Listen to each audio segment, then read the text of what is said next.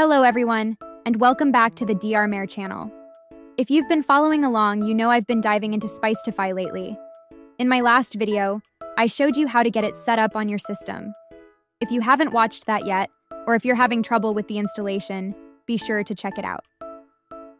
Today I want to share some cool new things I've discovered about Spicetify, as well as a follow-up on how to install apps, which I didn't get to cover in the last video.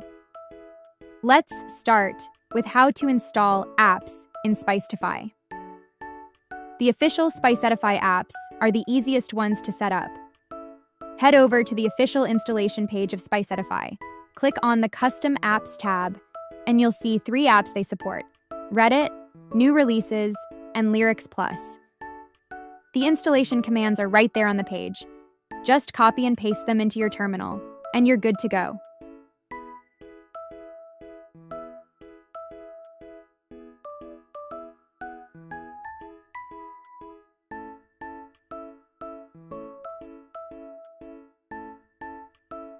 I have already installed it here, so this prompt will appear.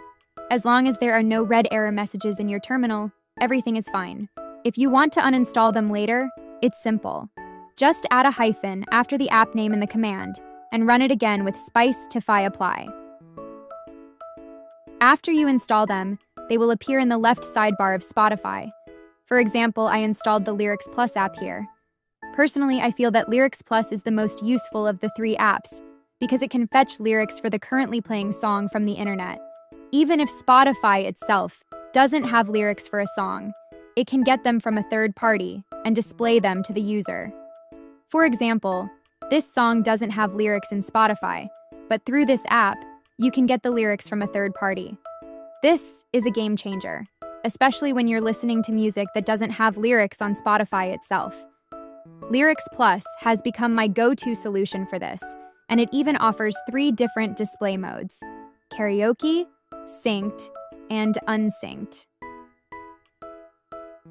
Next, let's talk about installing apps from the Spicetify Marketplace.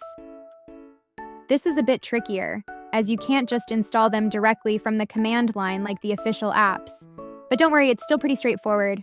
I've tried all the apps in the Marketplace, and the only one I found really interesting is the Visualizer app. It has a cool glowing sphere that reacts to your music.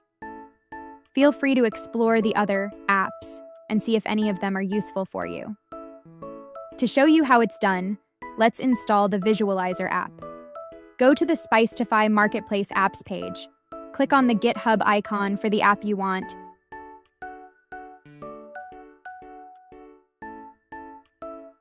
And scroll down to the installation instructions. First, use the Spicetify config-dir command to find your Spicetify folder.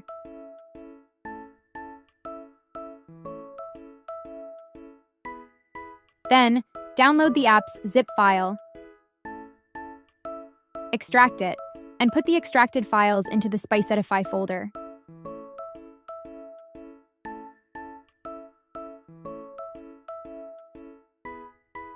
Here I've already moved the extracted folder in this Spicetify Custom Apps folder. Copy the folder name.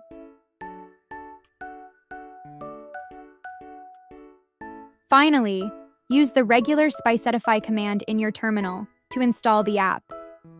Make sure the app name in the command matches the name of the folder you put in the Spicetify directory, or it won't install correctly.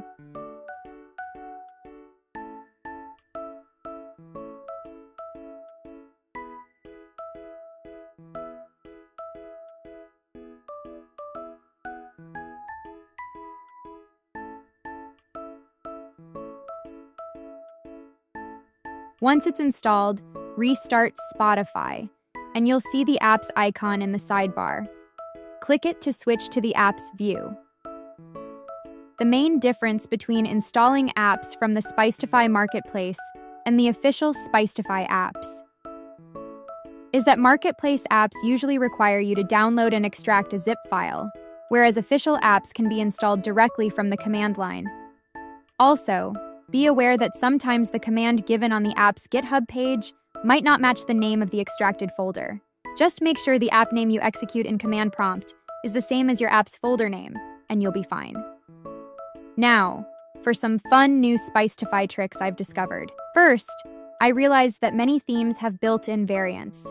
You can change your theme to its variants in Maerketplace. By clicking on these variants, you can change the theme's colors. I thought each theme only had one color scheme, but this opens up a whole new world of options.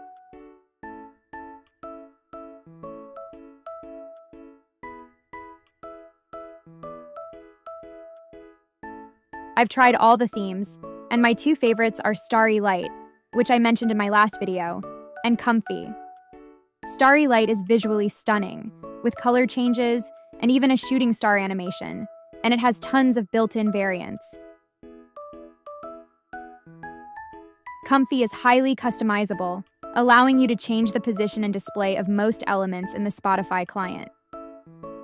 Feel free to customize your Spotify client with just a few clicks. That's all for today. If you found this video helpful, please consider subscribing to my channel. See you in the next one.